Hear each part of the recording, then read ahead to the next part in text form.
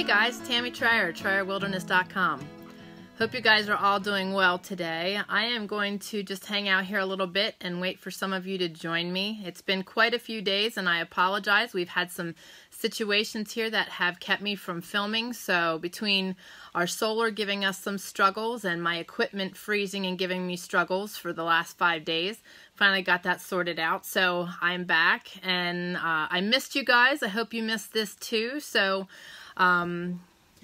grab your favorite beverage and join me because we got some catching up to do. When you guys join me also, let me know where you're from and what you are trying to accomplish with your preparedness goals and also what you're thankful for. It's been a couple days, so I wanted to share with you what we're doing here. This is the November 30-day Gratefully Prepared Challenge.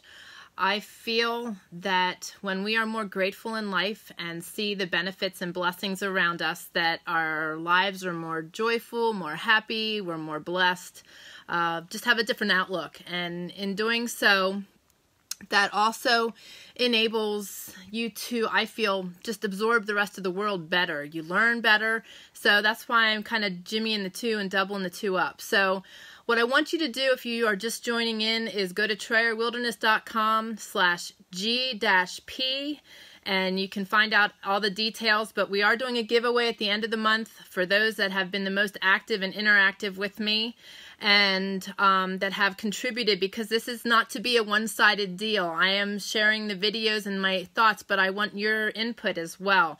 So feel free to chat. You can do that while I'm live. If you're watching this after the fact, I'd still love to get your input and information. So definitely share with me every day what you are grateful for. I just want to give a little shout out to Daniel, who has been leaving such amazing comments as to what he's grateful for, and there are a lot of people that have been interacting and sharing their input both here and on YouTube, so I am gratefully thankful for you guys, because that interaction also helps others. We all do things different, we all struggle different, we all have different opinions on different things, and that just helps us all to grow and learn. So definitely dive in and share with me. Like I said, we have a lot to cover today. I have not done this since last Friday because our power was giving us trouble. So we were actually shutting our house down, and my laptop froze. My iPhone was full, and I couldn't do anything about it because I couldn't connect the two together. So it's been rather interesting. So nevertheless, it's been really busy here. I believe last time I spoke with you guys, I was doing sauerkraut and working with the mason tops.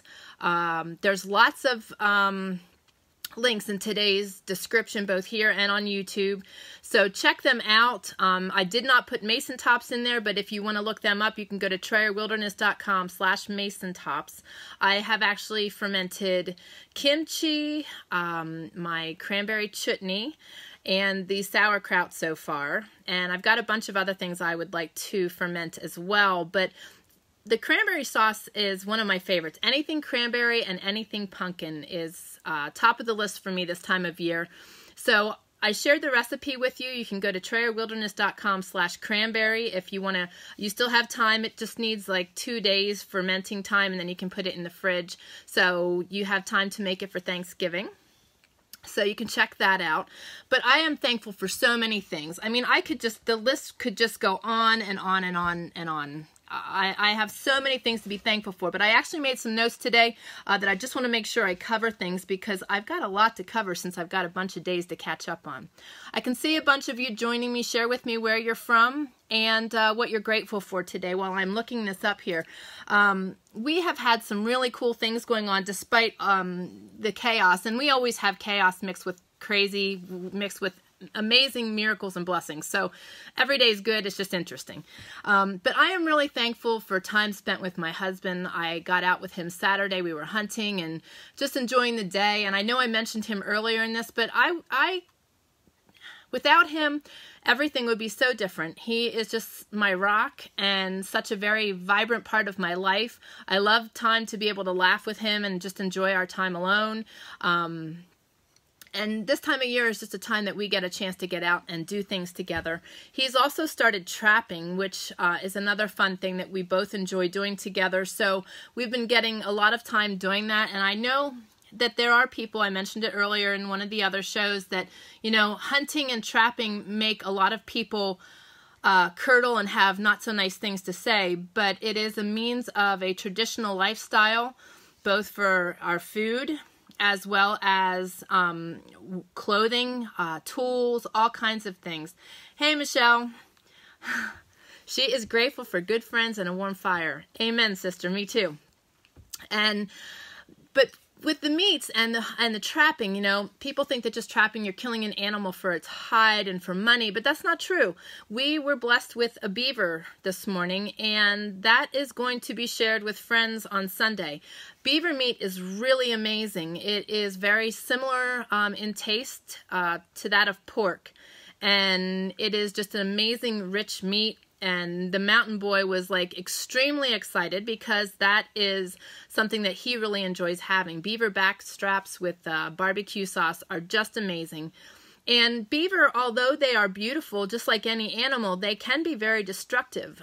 They can fell extremely large trees and just make a mess of things, and also cause a lot of water issues for flooding because of their dams and so forth. So a lot of people don't know about the beaver meat, Michelle. And the other thing is, too, tonight's dinner here is an elk, actually it's a mule deer neck roast. A lot of times when people are hunting, the neck is not something that they retrieve and take with them. And we get usually like 2 to 3 neck roasts out of a deer, and good grief, out of my elk, I think we got 6. So those neck roasts are wonderful. You want to take the marrow out of the bones.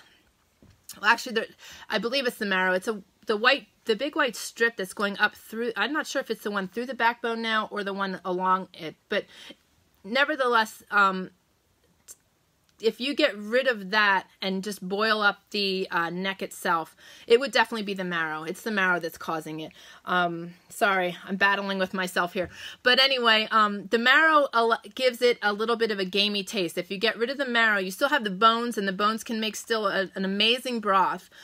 But the neck roast has really good meat on it, and that meat will just fall off, and you can make an amazing soup or meal with that. We typically just use it like a roast, and I had made one a couple nights ago, and there was still quite a bit of meat on it. They really do have a lot of meat. So I'm going to cook the bones down today, and I'm making the guys a really nice soup, and I am making a flatbread to go along with that, which I'm going to share the recipe with you as well. So, you know, there's a lot to be gained in hunting and trapping. You know, we use the hides in all the things that we do here, and we utilize everything we can from the animal. So there's not a whole lot that gets wasted. And it is a means of income for us. Initially, our first 6 years here, you know, we were trying to maintain an income from our homestead and our homestead alone. Had I not gotten sick last year, that would be the case, but we've had to work outside of the home this year to get back on our feet due to the excessive medical bills that I incurred. So that's where Trayer Construction came from. So, you know, you just kind of roll with things, but those are things that I wanted to point out, that there is other meat available to you besides, you know, what you're commonly accustomed to. And it actually is really, really good. Same with the neck roast. That neck meat is just so amazing, and most people just discard it. So keep that in mind when you're out there hunting. Now, I am also really thankful for my mountain boy and the time we get to share. And I know I mentioned that before too, but I'm thankful for that time spent, like the quality time. We've been really busy racing around, but we still take time each day to, you know, play games, and during the week to maybe watch a movie. So I wanted to mention a couple things. You know, most people sit at night in front of the TV, they're glued to their machines. And we don't have a TV. We do watch Netflix on occasion or Amazon on occasion, but we focus more on PureFlix. You may not have heard of them, but it is a Christian-based video program or facility just like Netflix. And the nice thing with it is you don't have to preview the movie first to make sure it's quality content you know, before you're sitting there and all the F-bombs are flying and everything else, or there's really bad scenes that you'd prefer your children not to be watching. You know, so I really like it too because of the wholesomeness and the things that, you know, sometimes you just need that inspirational lift, but it's not just all inspirational things. There's some really good, as the Mountain Boy would say, an action-packed thriller are his favorite, and it's a really very broad mix of materials. So there's stuff there for little kids and adults. It's great. So you can find that by going to TrayerWilderness.com/pureflix, and the description or the link is in the description below. The other thing is games. You know, not too many people get involved in playing games, but that's how I grew up, was always, you know, board games, card games, rummy, you know. I mean, we were outside a lot too, but when we were forced to be inside, that's when the games would come out, and we'd have, you know, I'm sure many of you out there, I can see Michelle doing this, having a Monopoly Fest where you'd play Monopoly till all crazy hours because it's a never-ending game. But those board games are great things to do with your kids. And there's a couple links down below that I wanted to mention, just some of our favorites. There's something called Settlers of Catan, which is a great kind of a preparedness leveled game. We find those games in the Amish stores back in Pennsylvania, but you can also find them online. So you can find the link below for TrayerWilderness.com/settlers, and there's varying games, and you can connect the games. So there's the Settlers of Catan is where you settle on land and you have to gain your resources. So it's just a neat game, and I encourage you to check them out. Also, we play Skippo, and we play Phase 10. We play Farkle, which is a dice game, and we play Othello, which is a really great mind game. Michelle says, you'd be surprised to know she doesn't like Monopoly. I don't like it either because it takes forever, but as a kid, I enjoyed it. And also Life was another one I really enjoyed. But we have Dogopoly now, and that's almost even worse. But I play it with the guy anyway, just because he enjoys it. So, but anyway, there's so many different types of games that you could do with your kids, and I encourage that because when you're sitting playing games with your children, it's quality time, it's interaction, it's not just watching a movie. And, you know, I enjoy watching a movie. Sometimes it's just great to be mindless and just to stare at a screen, other than one that I'm working on. You know, I enjoy that. It just gives me a good letdown, a good release of stress, whatever you want to call it. But it's also something I don't want to do every time I have a chance to do something with him. So we just actually came back from a walk, and it was wonderful. So I want to encourage you guys, too, to get out there and do your walking like I had on the first day, because activity is really good for the mind and really good to rejuvenate your soul as well. So, and that good quiet time. Of course, walking 4 dogs with the Mountain Boy is never quiet, but it was very enjoyable. So, the other thing that I am very grateful for is our friends. We are blessed with such amazing people in our lives. And, you know, everybody has those situations where the unusual person comes into your life and they play weird games, you know, like what went on in high school. And you're always going to have those people interacting in your life. But when you have what I feel is a true friend, somebody that always has your back, somebody that's always looking out for you, somebody that you can always count on and will never throw you under the bus, and you know, that person that would give their life for you. I mean, I have friends like that, and I feel so incredibly blessed, and those people I hang on tight to and just feel so treasured. Michelle happens to be one of those. And it's just a great thing when you have those people in your life that help you to be grateful because of their interaction in your life and just the growth that your friendships take on. So I encourage you to hang on tight to those friends and to be mindful and grateful for them as well, because they don't come all the time. I can honestly say that on 2-3 hands are the number of solid, true friends that I really, really have. So keep that in mind and let them know how much they mean to you. We were blessed to have a friend come out on Sunday and join us for dinner, and it was just really a treasure. The other thing is that I am just so thankful for God's grace and His mercies and blessings in our lives. You know, like I said earlier, everything goes upside down, and it happens, you know, I'm sure just like for you, frequently. You know, in the midst of your good stuff, you got chaos. But he just always shines through in our lives, and I'm grateful for technology and it working today that I can do this with you guys. So be grateful, be thankful, and pay attention to your blessings and join in with me. Your interaction is really helpful in helping others as well. So I want to share a little bit with you on what preparedness means to me. But before I do that, now I don't know how many of you are out there, so if you're watching this after the fact, please share this with me. What exactly does preparedness mean to you?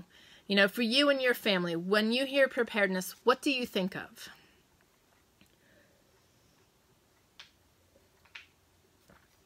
For me, preparedness is something that when I look around my homestead, I look at every aspect of our life, and I look at what we need and what we need to adjust, what we need to have, and the things that we need to do manually, you know, our labor involved, but what do we need to keep our place running successfully all the time, no matter what.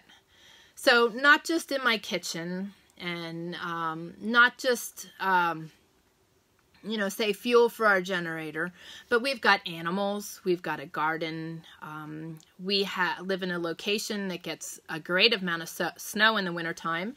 We get a lot of rain in the summertime, or in spring and fall. So, you know, those things all cause situations for us. You know, we're in a windy area surrounded by, you know, occasionally the winds come in and we're surrounded by tall timber. So, you know, you analyze the equipment you need, the materials you need, the supplies, the knowledge, the skills, the know-how, and how do you prepare for everything all at once? And you can't, but what you can do is make a daily effort to constantly be aware of your needs and how you'll do things and what's required. And like this all goes back to in the very beginning. For those of you that are new that are joining, if you subscribe to our newsletter, you will receive our preparedness worksheets. And I talked in the beginning about how to sit down and make lists of things, and that's basically what we've done. Is we've gone from area to area on our homestead, in our home, and really analyzed our lives and have come up with lists and things that we needed, you know, to keep our homestead running very smoothly, very efficiently. And you know, some things that you may need to attain aren't things that you need to constantly stock up on, like certain tools. But then there's other things that you need to constantly stock up on, you know, and making sure that you don't allow yourself to run out of those things. So it's just making that conscious effort every day to make sure that I'm taking care of my house, my home, my family, my animals, and that we are able to do what we need to do efficiently and successfully. And, you know, it's kind of double fold, you know, I talk a lot about feeding my family, but if I feed my family well, our health is also included in that. And so there's a lot of areas that can be double fold. My animals I feed, but they produce things for me on my homestead. We don't have anything other than chickens right now, so our chickens are providing eggs, on occasion meat. But we did have milk goats, so you know those goats, although we fed, they provided a incredibly wonderful, creamy, good-tasting milk that we made ice cream and yogurt and sour cream and all kinds of things with. And the same with the eggs. I can make my mayonnaise, you know. So having the additional resources on your homestead also ends up providing for you. So when you look at all the things that you need to be prepared for, it starts to become a mindset that you don't really have to think much about, because it just becomes a routine once you get into that full mindset. And I'm sure you guys can say the same. Maybe some of you have already said this, but when we embrace this journey here to Idaho, you know, we mentioned to people that we wanted to be more prepared, and the comment that was made to me is, prepared for what?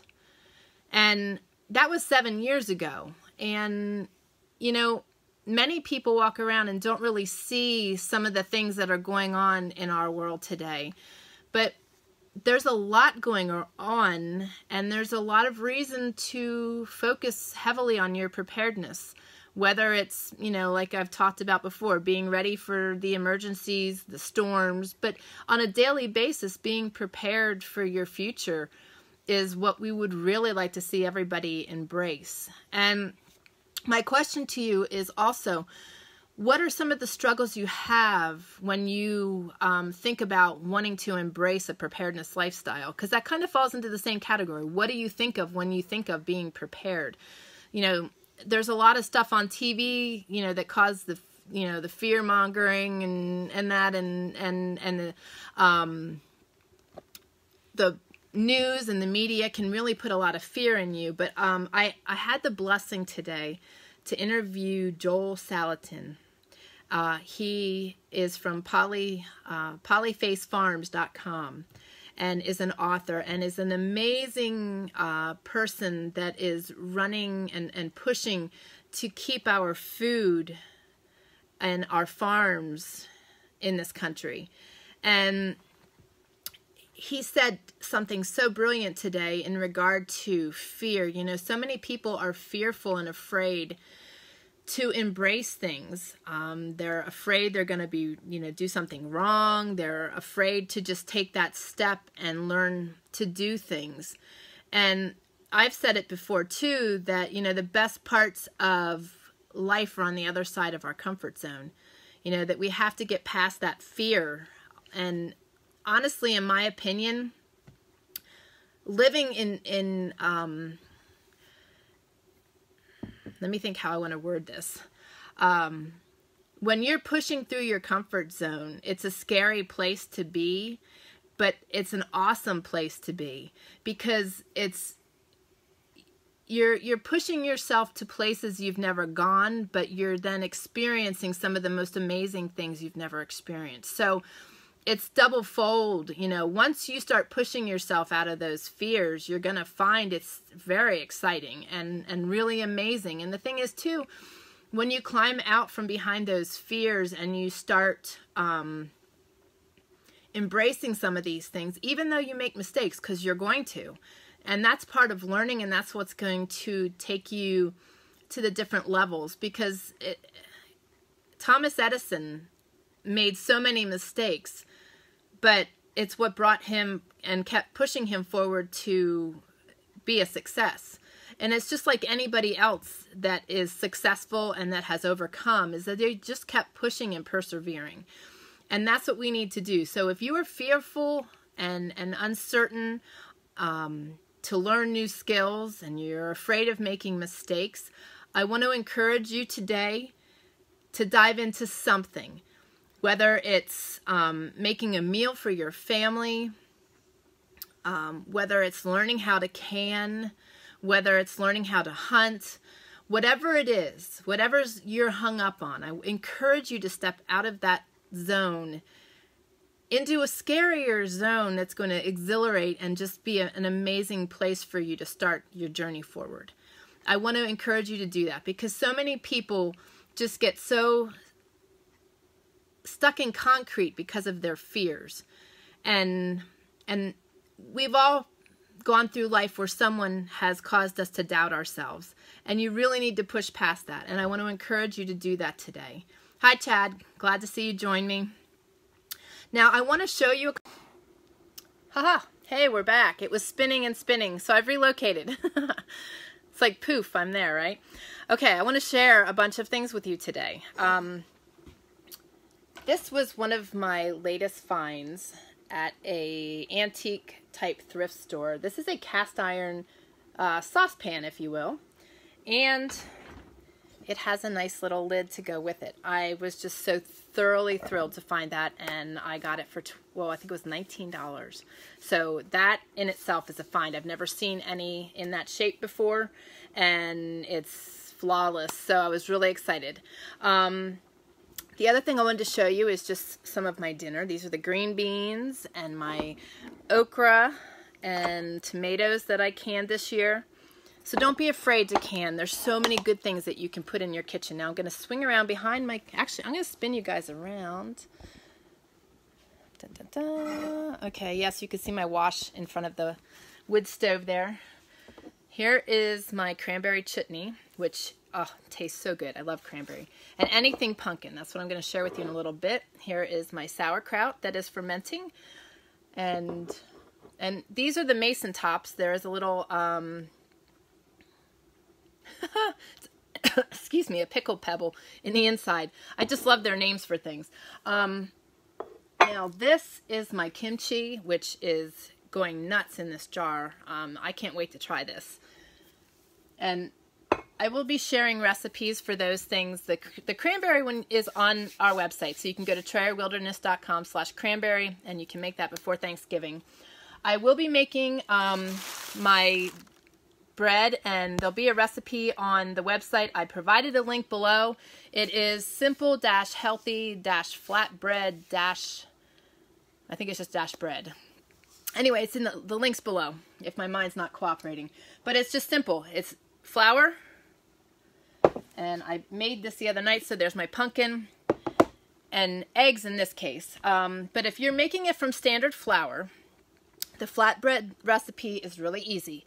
It is just a cup of flour, whether it's gluten-free flour, ancient flours like your einkorn, or regular wheat flour. Cup of that, cup of the pumpkin, and just a pinch of salt. And you just mix those together well. If it's a little too wet, you want to add some more flour in there. And you can either roll it or flatten it. I put it in balls, and then I press it down on the counter for myself rather than rolling it. And I have a coconut flour recipe for the same thing. Coconut flour is very different than regular flour. So when you're using a regular cup of wheat flour, you would only use 1/3 of a cup of coconut flour. So in addition to that, you also need to add 2 eggs when you're using coconut flour because of the moisture that's necessary, because it absorbs all the moisture. And then you also put your cup of coconut flour in and your pinch of salt in there, and do the same. You just blend it real good that it's like a dough, and flatten it out. And what I've been doing is just using coconut oil in my cast iron skillet and throwing them in there on the one side, letting them in there for a little bit, and then flipping it over. And flatbread is really good when it's warm. So I'm going to make it now, but I'm going to heat it later for the guys when we're making dinner. But it's so easy to make. And if you click on the link in the description below, it is not active right now because I'm going to put that live a little later today. So you guys just got the recipe, but I will have that live a little later today, and then you can print out the recipe and add it to your archives if you want to. But it's such a simple recipe, and it's so good. And I like using the coconut flours or the almond flours for one because I can have it. I am on a paleo and a ketogenic diet, so I can't have grains. So coconut flour is a protein, and so is almond flour. So you can do the substitutions there.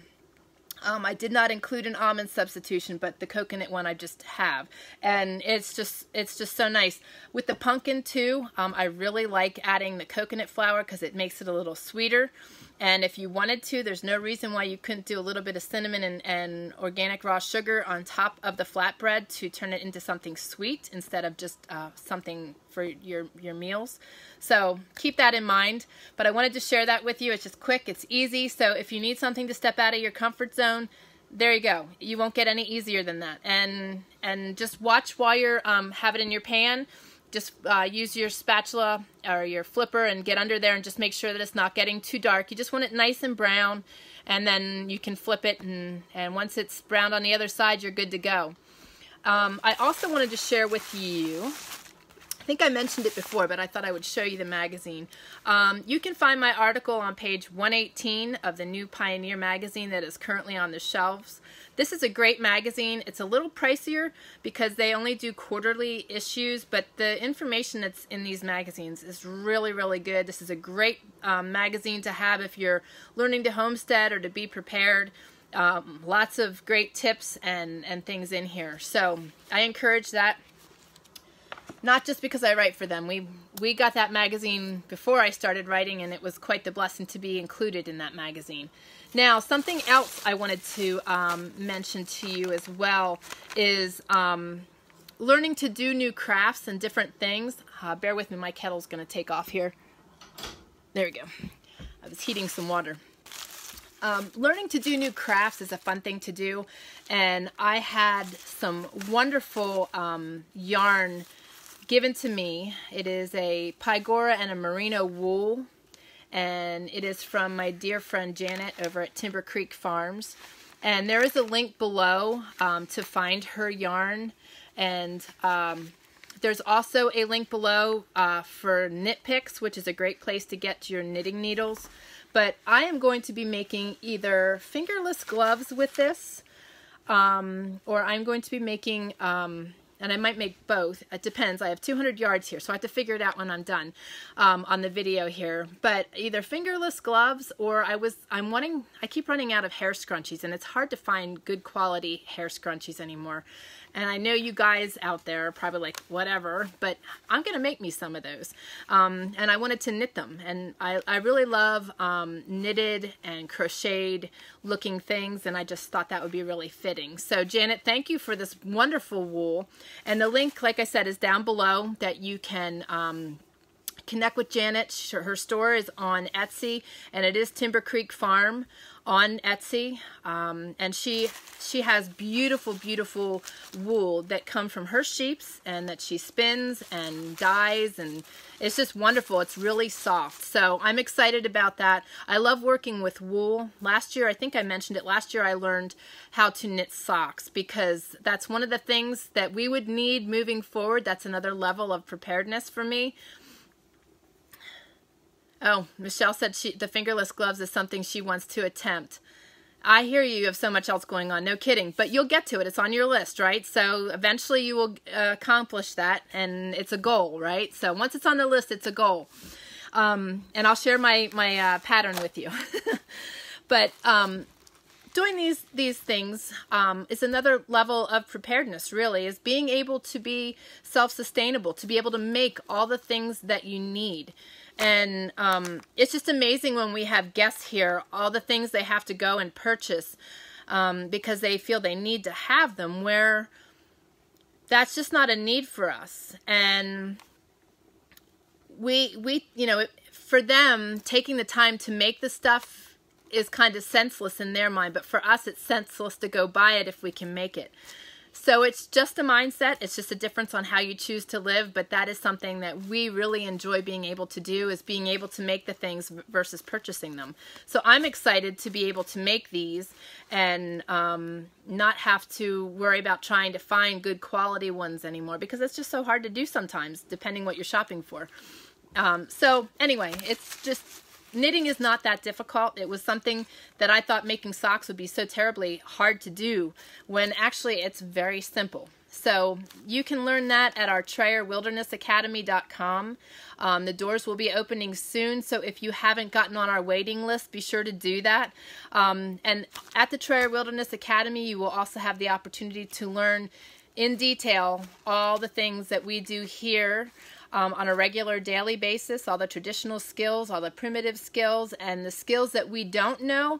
We have recruited some great people to join us and teach that as well. So you'll find Trayer Wilderness Academy is going to be a one-stop shop. So if you're looking to learn these skills and you want to step out of that comfort zone that you're in, join me there, and we would be absolutely thrilled to teach you. Plus, you can find a lot of information on TrayerWilderness.com, as well as on our YouTube channel, which you can go to by simply going to TrayerWilderness.com/YouTube. So, Does anybody have any questions or anything they want to share today? What are you grateful for? What does preparedness mean to you? I would love to hear your thoughts on that.